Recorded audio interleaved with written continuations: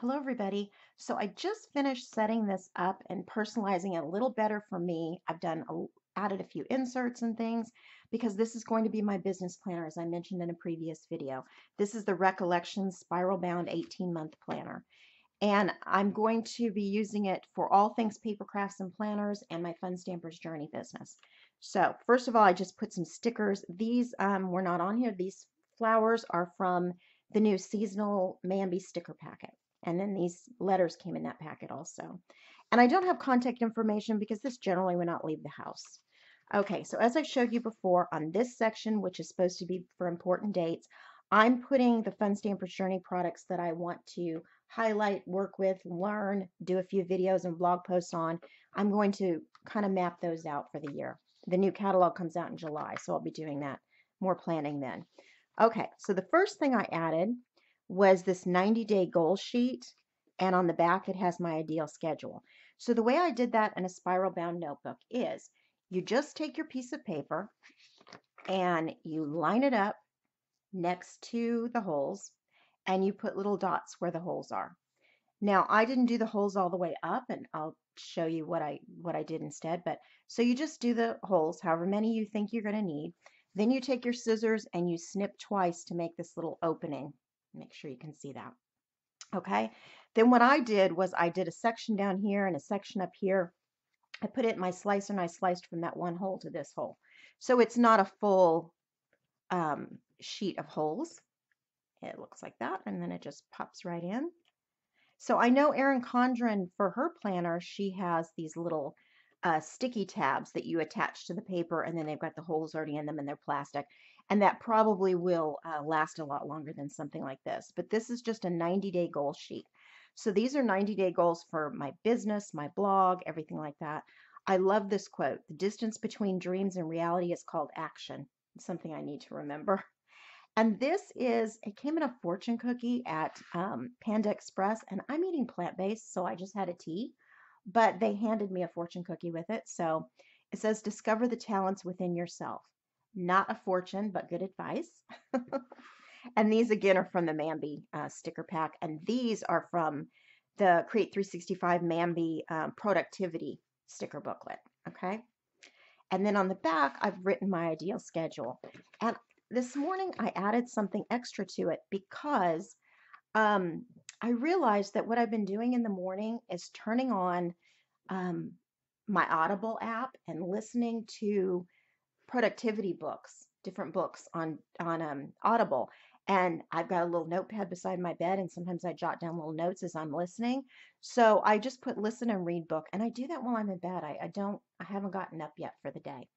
Okay, and then by 8 o'clock, I want to get out of bed, take my shower, dress, make my bed, and have my breakfast and check my schedule so that by 9 o'clock I can start working. So from the 9 to 9:50, I'm either filming videos or I'm creating something, organizing something for a video. Okay, or I'm uploading a video that I filmed already. I'm uploading and editing that. So that's pretty much all about making videos in the morning. Okay. Then I take a break and do part of my fitness challenge. This um, month I'm doing a squat challenge and I'm up to, I think today is 28 or 30 squats. So I will do half of them then because I'm a wimp. And then usually filming right here and then the other half when I take my break. So I work in 50-minute chunks and make myself stand up and stretch, do my squats, do something, go refill my water, whatever it is. I need to go do something for 10 minutes that sort of makes me stand up. Otherwise, I'd be sitting the entire day. Okay. So that's 10 to 10:50 I'm filming. And then 11 to 11:50 I'm writing and or editing something I've written the day before. So I need to have regular writing time in my schedule or I just won't do it. And then I take a longer lunch break. And then for this period right here, sometimes I have to take my nephew to work. He works 2 to 10. And if it's a work day, I have to take him to work. If it's not a work day, that's when I'm going to get some household stuff done. Dusting, vacuuming, whatever it may be for that day, that's when I'm going to do it. And I have to double up these chores because some days I'm not home. Some days I'm taking him to work. So, and then I want to get back on it by 3 o'clock. This is when I'm going to work on administration stuff. Like I'm gonna do filing, I'm gonna do purging, I'm gonna do cleaning up, things that don't that make me more productive, but aren't but seem like busy work to me. These always seem like busy work, and I know they have to be done, but that's the way it is. And I'm preparing my social media posts for that night. So I want to make sure I have a good picture to go on Instagram, or I want to make sure that I know which blog post I'm going to post to Pinterest, what I'm going to post to Facebook. If I don't have something of my own content, then maybe something from Fun Stamper's Journey, or I'm going to repost somebody else's funny something meme, whatever. I want to make sure I know what I'm going to put up and get it ready. Okay, so from 5 to 5:50, I'm going to watch, read, share, comment other people's content. I'm going to read some blogs, I'm going to watch some YouTube videos.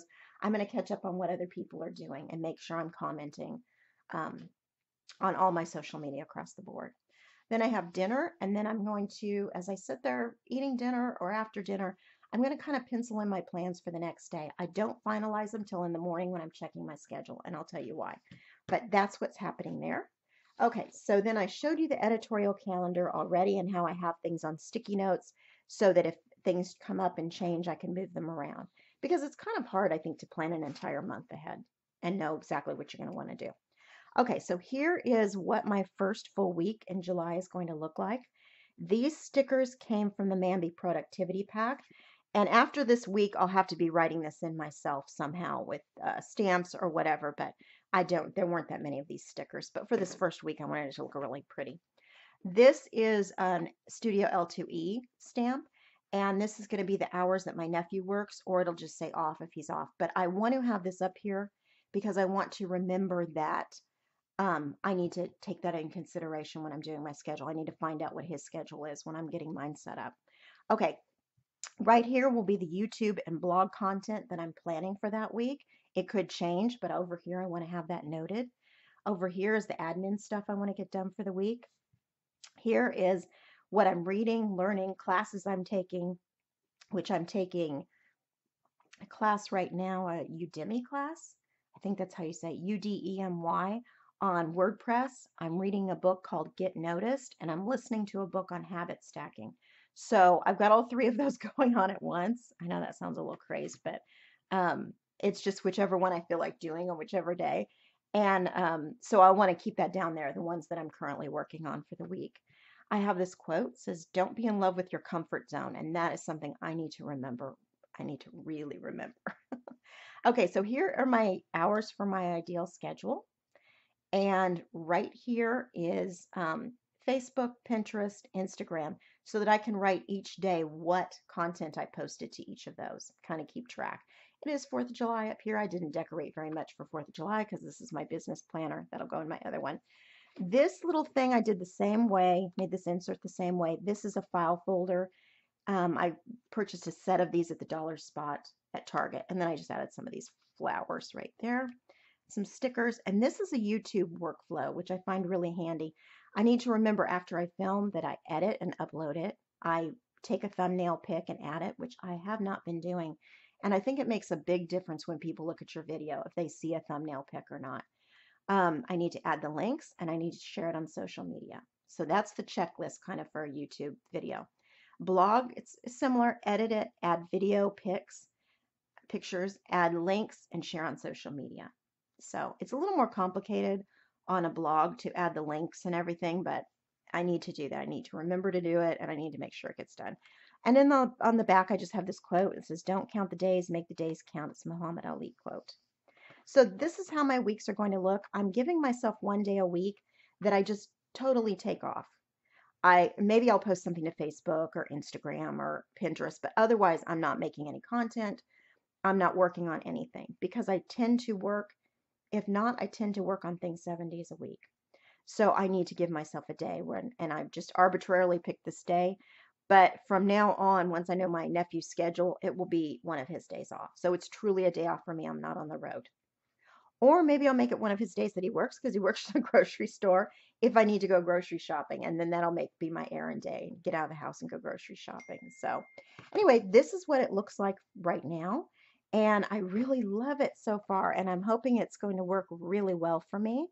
And I will, of course, check back in and let you know how it works. But I think I've gotten a great start and I'm looking forward to July. Thanks everybody for watching and happy planning.